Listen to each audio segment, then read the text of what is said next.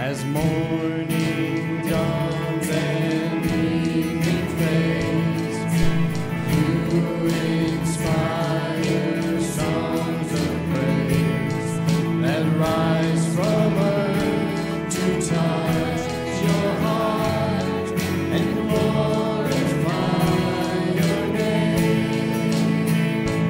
Your name is a strong and mighty tower. Shelter like no other, your name. Let the nations sing it loud, 'cause nothing has the power to save but your name.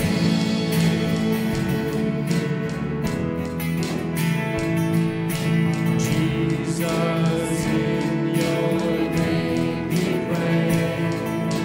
Come and fill our hearts today. Lord, give us strength to live for you and glorify your name. Your name is a strong and mighty tower. Your name is a shelter like no other. Your name. Let the nations sing it loud, 'cause nothing has the power to save but your name is a strong and mighty tower. Your name is a shelter like no other. Your name. Let the nations sing it loud, 'cause nothing has the power to save but your name. But your name.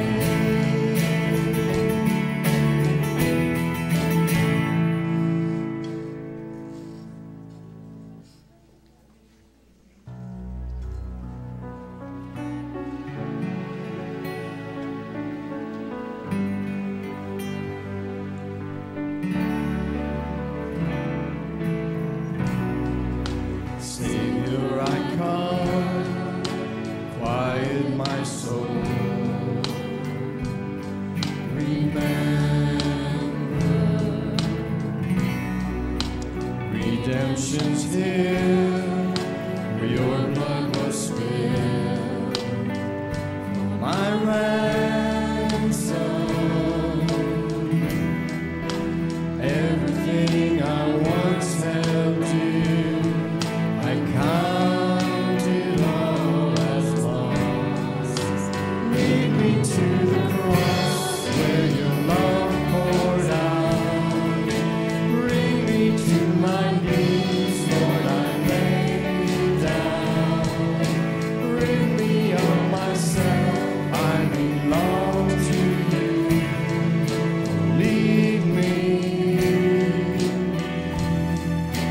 lead me to the cross.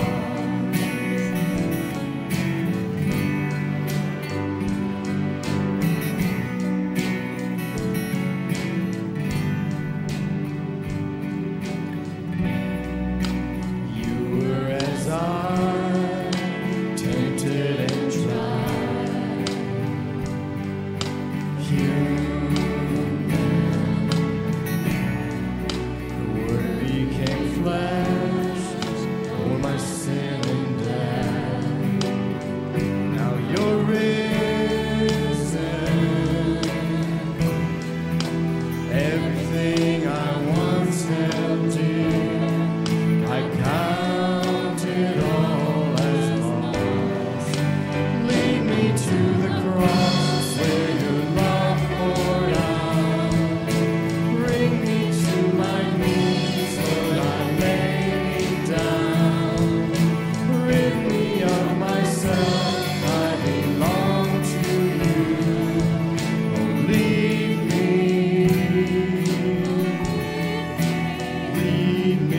to the cross.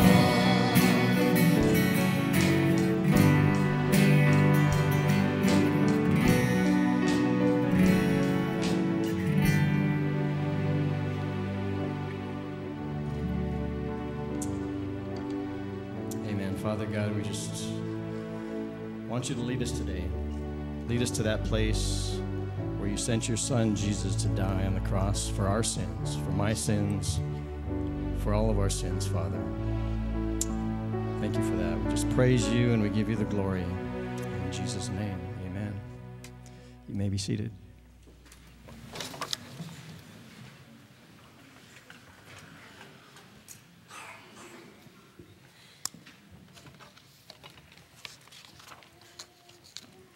Thank you, Kevin and the worship team. So last week, we spent some time talking about, out of Ephesians chapter 5, this idea of purity and how we're called to purity. And we look at the scripture and we contrasted this idea as followers of Christ. We see it clearly that we are called to love. And that's abundantly clear. And we have difficult time looking at this idea of our call to love and still this call to righteousness. And we get hung up sometimes that this call to righteousness is this call to legalism. In other words, I have to do all these right things to be accepted. And so we battled with that a little bit. And we concluded that there's this reality that we are, in fact, called to do the right things. We are called to purity. That purity is important. And with that, we came to this realization that we can't do that on our own. I mean, I'm stuck. If I'm going to rely on myself and my self-righteousness, I'm going to find myself at a dead-end road because I can't do all that it takes. And that's where we talked about this grace, that even in the midst of this. And so then we talked about how our lives, basically, as we're moving through life, we leave behind us a wake. And in our wake, it should show evidence of where it is that we've been and what it is that we're doing, where it is that we're going, and who it is that we're following. And so as we live our life, we talked about what's being left in our wake. Is it evidence that points to Christ? And so that we're going to continue on with that today, and we're going to get more specific. We're going to get into some passages that you're going to perhaps hate. And you're going to get into some passages. What we're going to find is there's going to be two scenarios or two sections that we're hit here. At one point, we're going to hear these words that wives are to submit to their husbands, and the husbands will be going, yes, it's about time someone says that from the pulpit. And then we're going to go on, and we're going to read a little bit farther, and we're going to find that, oh man, then it says that husbands are to love their wives, and the wives are going to go, yeah, you see, it's about time that we see that, about time that we hear that. And so it's very easy, and sometimes we look at these verses, and we want to kind of maybe point back and forth to each other. They're not doing this, he's not doing this, etc. But I know that what we're dealing with is talking about marriage, but what I want you to grasp and see, even before we get into that, is that really what this passage is about, the section out of Ephesians chapter 5, verses 21 through 33, I think it is, it's really about Christ. Okay? You have to look at a little bit beyond what you just read there, because this whole book of Ephesians is about Jesus. And I know it seems like, well, of course it's about Jesus because it's in the Bible. But I want you to really look at, it's designed to be this reflection back to Christ and who Christ is. So last week we talked about, I think I'm not, no I'm not. We talked about where we were. Do I have batteries in this thing? Okay, good. Just checking. There we go. So we talked about this idea of the wake, okay? And so what we have here is we have a body of water and we have something moving that is creating a wake. We can't see what's causing it, right? But the evidence is there that something has just gone by. And if I'm going to use my deductive reasoning, I'm going to be saying pretty sure that there's a boat. Now, I may not know exactly what kind of boat has just gone by, but a boat has gone by and has left that wake. So in other words, as the boat goes by, I should be able to somewhat identify what has just gone by, but what is seen in the water. Okay? You following with me? So as a follower of Christ, as I go by and I leave this wake, if you will, this idea of purity and love that should both be left behind where I go, it should point back to who it is that I'm following. All right? And so now I want to add a couple pieces in here, because as we look at this next section, we see not only marriage, but we go farther and we see children. And so what we see is there's pieces of this wake, and there's other people that exist in it. And so here's a picture of me when I was wakeboarding one time. Yeah, they put me on the cover of Wakeboard magazine. Don't know if the magazine exists, but look at that. Isn't that something? I mean, seriously, that's pretty good. You know, I honestly, I've only wakeboarded once, and if you want to call it wakeboarding, I was up for a very short period of time. I did a lot of water skiing as a kid, and the thing with wakeboarding is, you know, you're sideways, and I just never got that. All right, I could never figure that out. I got up one time, very briefly. I spent more time in the water trying to get up than I did getting up by far. I mean, it was like 45 minutes before I even got onto the surface of the water. But it's interesting. So what you have here, obviously, this guy here is leaving a wake. You know, behind him, even on this wakeboard, he is leaving some evidence that he has just gone by. And he's being pulled by this boat. And so what we see, and I don't think I'm stretching it here too much, but I love this picture that I came across. So envision this now. You have this boat that is moving in a direction, and it's leaving this wake. It's leaving this idea of love and righteousness behind. And yet with that wake then is being pulled people. You know, so as a follower of Christ and the church, in a sense, because the church really is part of this idea, we looked at it last week, as the idea of purity. Well, as an individual, there's something broader. And we can look at the idea of the church moving in a direction that leaves its wake of love and righteousness. And then you have the people that are part of the church also as individuals leaving this wake. You know, and it should kind of align. It should follow that same direction. So where Christ goes, then the church would then go, leaving that pattern of love and of righteousness. And then likewise, the church would go too. But I see this. We talked about this idea of the church caring for one another.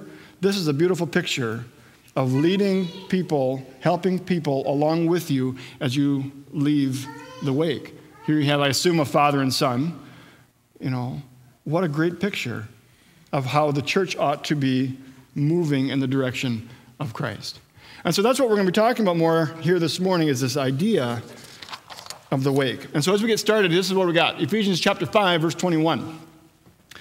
When we look at this section of Scripture, because this is before we get into the whole wives submit to your husbands type thing, this is a huge verse. This is a very, very key and important verse that we start off with, because most of your Bibles, if you're looking at your Bible, it's probably laid out where it's starting at verse 22. You see basically instructions for husbands and wives, or something along that title, that subtitle in there. And it starts at verse 22. However, verse 21 is so key because it's going to tie in what we talked about last week with what we're going to talk about this week. And so as we get into it, look at Ephesians 5, starting at verse 15. We're going to flow into this here. It says, "Be careful then." This is Paul writing to the church in Ephesus and other churches nearby. "Be careful how you live. Don't be unwise, but be wise, making the most of every opportunity." Again, look at this and think of, it's not pointing to individuals. This is pointing back to Christ. Make every attempt, okay? Take advantage of every opportunity that you're given. Why? Is it for yourself? It's not. It's for this idea of take every opportunity that you have to leave evidence of Christ and what Christ has done. Therefore, do not be foolish, verse 17, but understand what the Lord's will is. Do not get drunk on wine, which leads to debauchery. Instead, be filled with the Spirit. Again, what are we looking at? Why do we not get drunk on wine? Because that doesn't point to Christ. It's saying the opposite then. If you don't, we should live our lives in such a way that it points to Christ. Okay? Instead, be filled with the Spirit, because that points to Christ. Speak to one another. I love this. Speak to one another with psalms, hymns, and spiritual songs. Why? Because when we treat each other that way, it points to Christ. Sing and make music in your heart to the Lord. Always give thanks to God the Father for everything in the name of our Lord and Jesus. Why? Because it points to Christ. Now look at verse 21. Submit to one another out of reverence to Christ. This is how this passage is going to start. It talks about this submission. And this is not, people hear this word submit, like we're about ready to get into in verse 22. I'm just trying to prepare you so when I get into verse 22, I don't have a bunch of women upset with me. Okay? That's all I'm just trying to do, trying to save my bacon, if you will. Okay? So what we look at is this idea of submit. People get volatile and angry with this idea of submit. Sarah and I do a lot of premarital counseling. Whenever we perform a ceremony, we require that they go through premarital counseling. This is one topic that we always hit. We talk about it because it's important. And when we look at this idea of submit, we say, whoa, I'm not going to submit to anyone, especially my husband. All right? But you look at this passage, and it's a bigger call first and foremost. It says, submit to one another out of reverence to Christ. So I submit to you, and you submit to me, and it's this body functioning. Chris was talking about that a number of weeks ago, how the hands have a job, and the hands do the work that they are supposed to do. They're functioning. They have a role to play. And so when those hands function, it's this idea of submitting to one another as part of the body of Christ. And here we have it again in verse 21, submit then to one another. So we're all called to submit, just first and foremost. Just so we clear the air. Is everyone comfortable now? Okay. I'm a little bit apprehensive. Okay. And so here we have then verse 22. And it says, wives, submit yourselves to your own husbands as to the Lord. What we're going to deal with is this is one of the most powerful images that we have that points back to God. Okay, this section of Scripture, it paints this idea, this picture of what it looks like between Christ and His church. And so we have to keep looking at this as this parallel between Christ and this church. Because when a wife submits to her husband, it's intended that it would point back to Christ. That's why she submits to her husband. It's not a legalism type thing. It's not an old-fashioned type thing. But she chooses to submit to her husband because it points back to Christ. And what we find is that as we go on here, we're going to see how husbands are supposed to love their wives, and husbands ought to love their wives because it points back to Christ. And if we went farther into chapter 6, we'd see children are supposed to obey their parents. We talked about that a little bit last week too. Why are children supposed to obey their parents? Because again, it points back to Christ. So this is all about Jesus. Everything we're talking about this morning is intended as the body of Christ to be able to point back to Him. So I want you to grasp that this morning. I want you to see it. I want you to own it. I want you to understand where it is that we're going with it. And it's so important because we look at marriages, and I recognize not everyone is married here. My children are not yet married. You've got a long ways to go. 32 is the marrying age.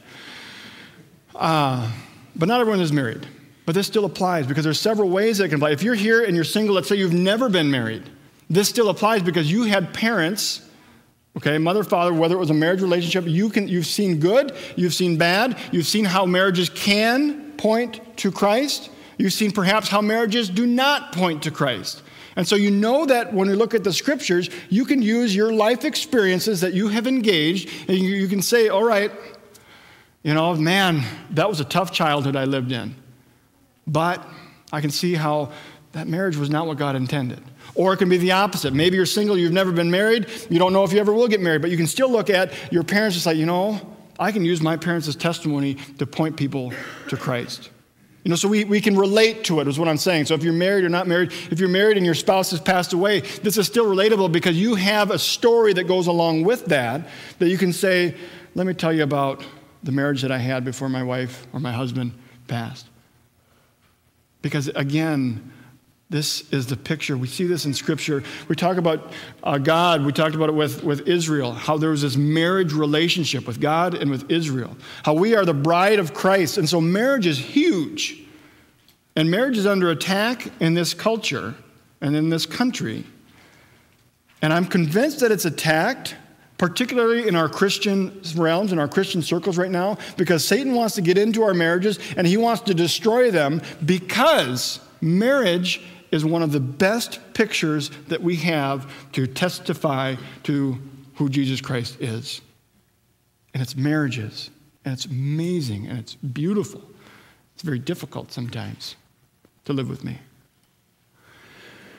So with this powerful image, I think we need to look at this idea of marriage, and we need to take it seriously to the point of, all right, if marriage is something that's going to point back to Christ, how is that going to happen? You know, when we look at grace, I want to emphasize this aspect too, because there's people that I know marriage is hard. And there's some who, you know, divorce, God allows divorce. We see that in the Scriptures. But that doesn't mean that marriage now still can't point to Christ, okay? And that doesn't mean that we can't have past experiences, even painful and broken experiences, broken marriages, that somehow say, you know, that's not what God wanted. Let me tell you what God does want. Let me tell you what does point to Christ. You know, so I realize that we're dealing with a very volatile subject, very painful subject, maybe for some. But I want to emphasize, there's a story in the Scriptures, the Old Testament, a man by the name of Hosea. He was a prophet of God. And he was told by God to go marry this woman. Her name was Gomer. I know, it's like so unfortunate. So he was told to go marry Gomer, and Gomer was a prostitute. And so Hosea obeys the Lord, and he goes and he marries Gomer. And countless times, over and over again, after this marriage, Gomer continues to be adulterous to Hosea. She continues to have these adulterous relationships. And yet, what we find is that Hosea, according to the Lord's leading, accepts her back and embraces, brings forgiveness. That is a picture of God and his people. And if you're battling with a very difficult marriage, I want this to be something like, okay, you know, my spouse has been adulterous. My spouse is just, I can't do it. I can't live with it. I understand that there's great pain there. And so I'm not making dogmatic statements, but we have to at least look at what can point people to Christ. Because in this situation with Hosea and Gomer, it pointed the nation of Israel back to God. That's why God called Hosea to do it. That was the result of it, where God said, Hosea, I need you to do this. And then he said, just as Hosea took back Gomer, so have I taken back Israel. And it was time and time again. And so when we understand some of these things, these important aspects of marriage, perhaps then we can look at these words like submit and not feel quite so volatile when we see it and when we hear it. So it says, wives, submit yourselves to your own husbands as you do to the Lord. All right? And then this next verse goes super, super well with it, obviously. For the husband is the head of the wife. Why will people have a problem with that? Okay? We'll deal with that in just a second. So for the husband is head of the wife, as Christ is the head of the church, his body, of which he is the Savior. So grasp this, okay? I know we look at this head as like he's controller, he's ruler. But we forget this reality that the head is attached to the body. If you take the head off the body's dead. Okay? You catch that? That is huge, because the implications here is then, so if we look at this, for the husband is the head of the wife as, all right, here's our parallel, as Christ is the head of the church. So if we take Christ and we cut off the head of the church, which is Christ, and we sever that tie, we sever that bond, the church is dead. I mean, that's just the way it is. You can't have the church without Christ as being the head. And so we have to understand, as we look at marriage, as we look at life, as we look at followers of Christ, we have a role to play in it. And we may not necessarily like our role, but we have to understand that our role is for a purpose, and that purpose is not necessarily for us. Our purpose is to point back to Christ. That is so important. So for the husband is the head of the wife. Now this, when we look at the epistles in particular, okay, these letters that these disciples and apostles have written, when understanding them, it's important to, when you're going to try to understand, okay, what does the head mean? You look back into the same letter. All right, so Paul has written this letter to this area, this church, and he uses this phrase elsewhere in the letter. And so let's take a look. So in Ephesians chapter 1, verse 22, and God placed all things under his feet, his being Christ here, placed all things under his feet. Remember, that's when he gave that all to us. He gave Christ everything, and then Christ gives it to us. So undeserving, but so amazing. And he appointed him, this is Christ, he appointed Christ to be head over everything for the church. Okay? Which is his body, the fullness. You see that tie between the head and the body, the fullness of him who fills everything in every way. They're connected. They're bonded. You cannot separate them and expect to still have life. Instead, also, this is Ephesians chapter 4, verse 15. Instead, also, speaking the truth in love, we will grow. This is the idea of the body growing to become in every respect the mature body of him, the mature body of him who is connected to the head, that is Jesus Christ. And so that's huge. That's important. And I know, okay, maybe we're dealing with some things. I don't want to submit to my husband. Okay? I don't want him to be the head of me because I see how he treats me. I see how he treats others. And we'll touch briefly on that in a little bit. But it says now as the church submits to Christ, so also wives should submit to their husbands in everything. And in everything? Really? Well, here's the reality. And this is where I want you to grasp this, because I'm not making the super broad dogmatic statement on this, because it says, as the church submits to Christ, so also wives should submit to their husbands in everything. You got to understand, Jesus Christ is not going to lead the church astray. And so we are safe as the church to submit to Christ, because he is not going to lead us astray. And if the purpose of marriage and the purpose of following Christ and submitting is intended to point to Christ, then it ought to point to Christ. Now, if my husband or wife, say that for yourselves, not just... If my spouse, we'll say it that way, how about that? If my spouse tries to lead me, for wives it would be husband, tries to lead me astray and saying, oh, you need to do this. Okay, should I, if it's going to point to Christ if I follow? Oh man, that's not. Then we need to take a look at that, okay, so that we're not led astray. But that being said, you've got to look at this. How can your life, your submission, point to Christ? Women, if you're being, abused, there's laws against that. And I believe that these are Christ approved, if you would. I believe that Christ approves of the laws that we have where women ought not to be abused. And so if women are being abused, I feel like that's going against what Christ would want. And perhaps we need to be able to say, I need help in this relationship. And so we would call and get help in this relationship, even if it happens to be the police. I'm not asking wives who are being abused to continue to stay in a relationship like that under those circumstances. You follow? But this idea, how can your submission, how can our life point to Christ and point people to Christ? And so we look at this like, man, that's hard to do. And the guys are thinking, well, my wife maybe needs to learn a little bit of this idea of submission. Well, it gets more difficult for the husbands here because it's interesting. There's 3 verses that talk to the wives. There's 9 verses that talk to the husbands. Okay? I know, that's why all the women are going, yeah, that's right. You better pay attention. Elbows are starting to fly. So catch what this says now. And we shut this down right here and not really comprehend or fully grasp what the deal is here, because there's something huge. This is important. I know all the women are like, well, we better hit them hard right now. But husbands, love your wives just as Christ loved the church and gave himself up for her. So we see this and we kind of shut it off right there. Well, husbands, love your wives. So wives are supposed to submit to their husband. In other words, we think that wives are supposed to do everything their husbands do, and all husbands really have to do is just love their wives. This is huge. Okay, you got to see this, because what the verse says is, husbands, love your wives. It's not a period, it's a comma. Just as, so there's something to compare it to, just as Christ loved the church and gave himself up for it. Okay, that changes everything, because if you know the story of what Jesus Christ did for the church, that changes everything. You know, men were pretty adventurous. You know, so we look at this like, yes, I could love my wife just as Christ loved the church because Jesus Christ died for the church. I could die for my wife. We're all happy I could take a bullet. I think most men, if we asked, all right, would you die for your wife? You betcha I would. You know, if you put her at gunpoint, I would jump right in front. I would take the bullet. We would do it, right? Because that's bold. That's adventuresome. Well, would you watch a chick flick with him? What? Seriously? Would you do the dishes? Seriously?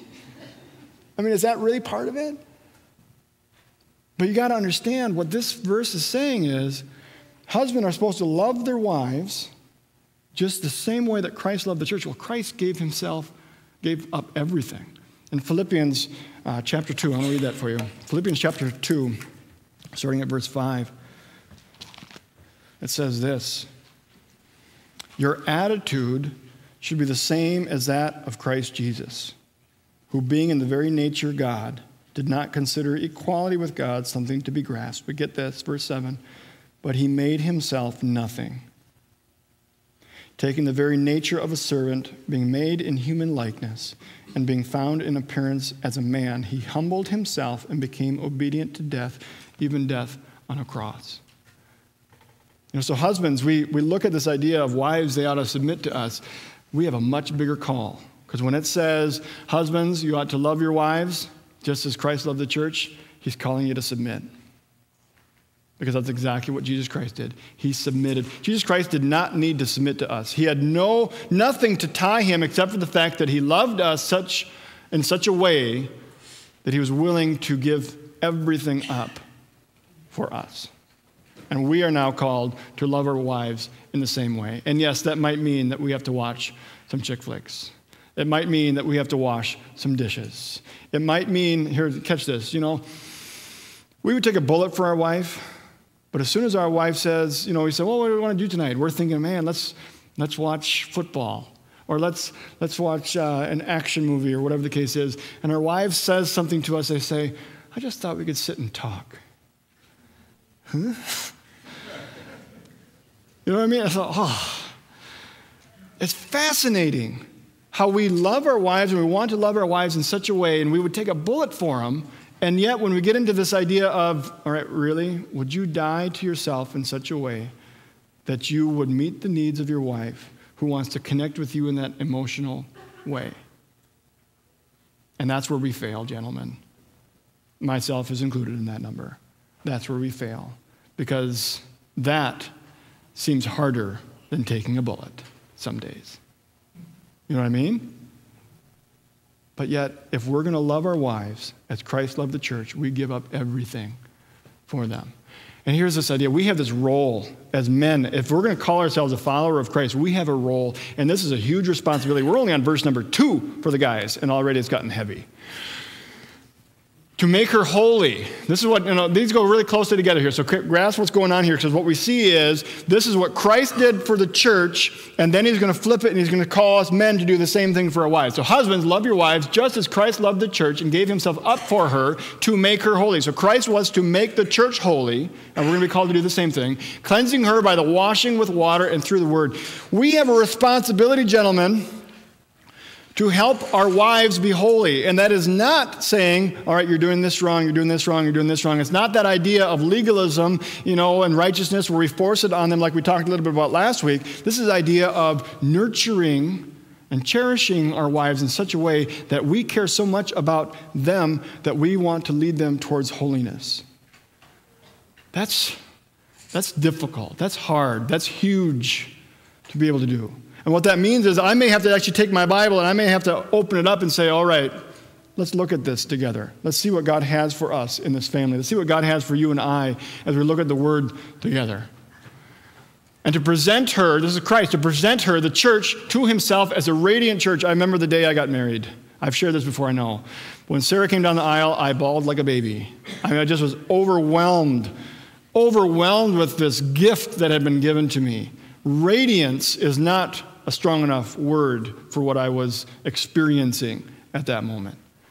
And so as this bride is coming down, that is how the church has been prepared for Christ, and that is how I ought to treat my wife in such a way as that first moment and that radiance as she was coming down the aisle. It's that idea of love and cherish. It's interesting, Tommy Nelson, he's got a series and he's done some writing, but he's done a lot of studying in the book of Song of Solomon. That's interesting. But in the book of Song of Solomon, he emphasizes basically that a woman's greatest need is to be cherished, and a man's greatest need is to be respected. And you see both of those exist in this passage in Ephesians. He uses Song of Solomon to point it out. I think we see it here as well in the book of Ephesians, where this is a huge idea of cherishing, and to present her to himself as a radiant church without stain or wrinkle or any other blemish, but holy and blameless. In the same way, here it is, this is where he throws it back on us guys. In the same way, husbands ought to love their wives as their own bodies. Remember, they're attached. If you separate the head from the body, it leads to death. He who loves his wife loves himself. This is a huge call.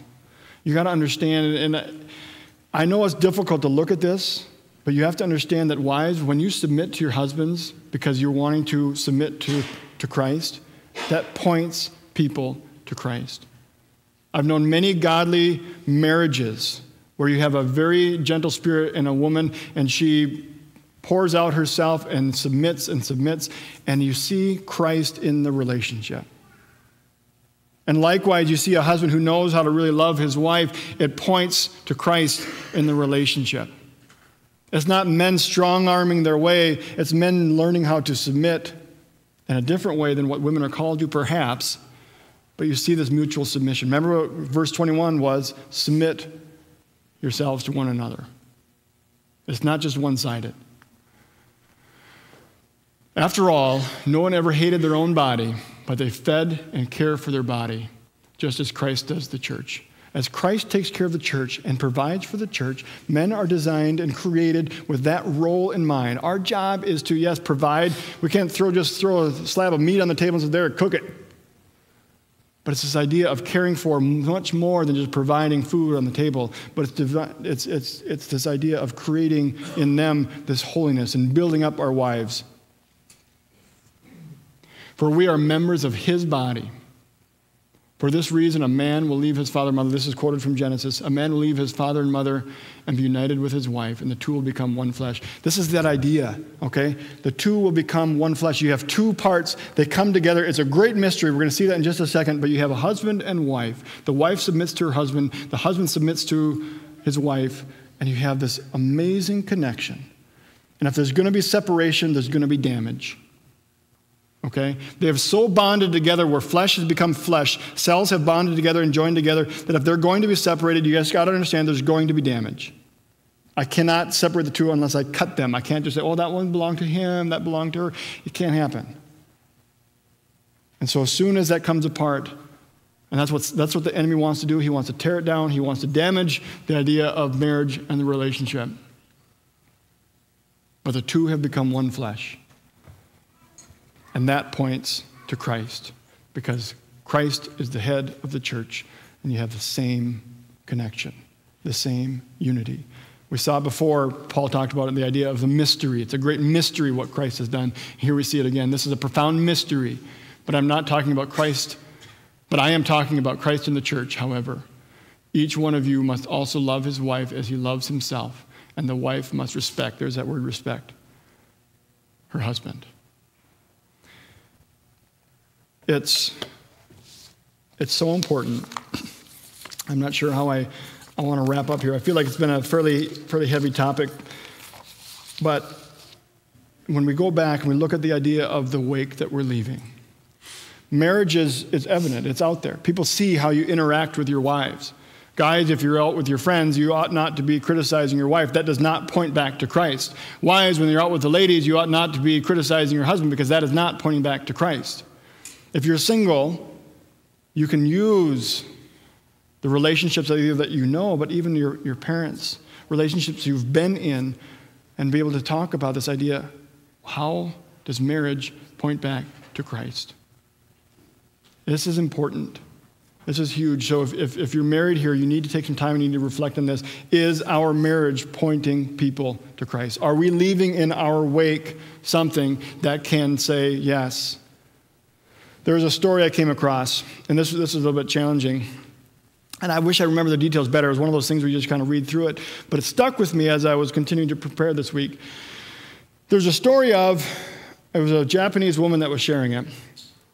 And she overheard this conversation in a cafe. And the question at the cafe was something along the lines of, what do you do when you have, I think in this case it was a wife, who was being abused in the relationship?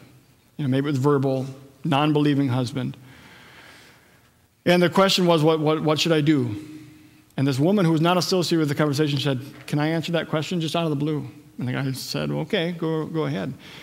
And she told this story about 5 women in her home country of Japan. And she basically said, these 5 women were believers in Christ, but all 5 of them were married to a non-believer.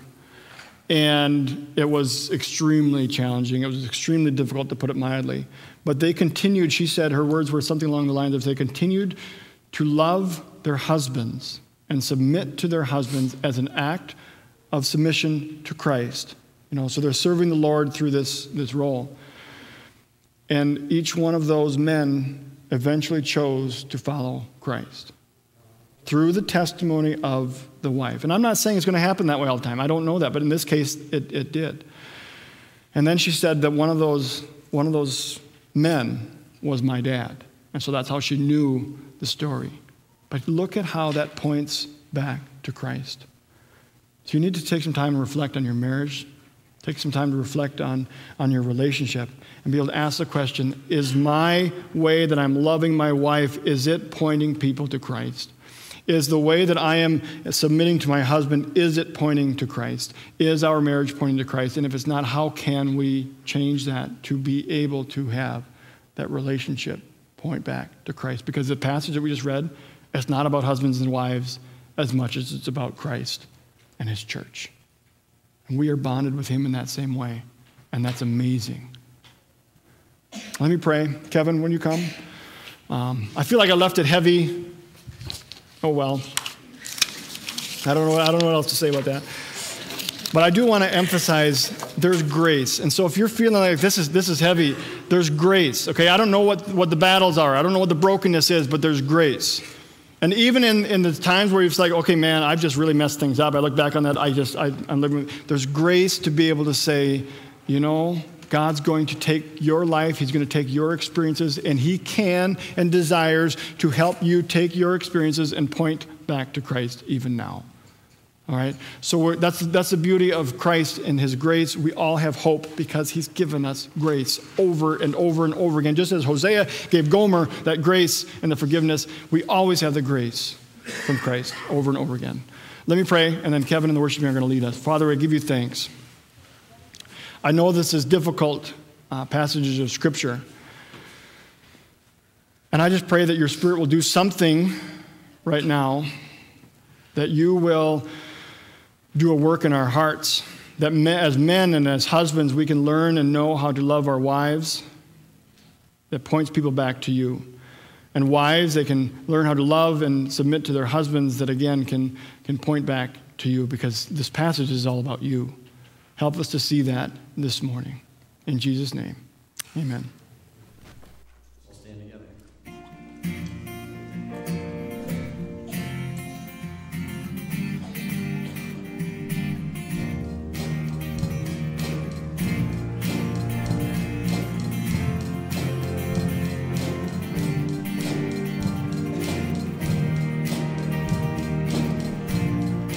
Colors of the rainbow, all the voices of the wind.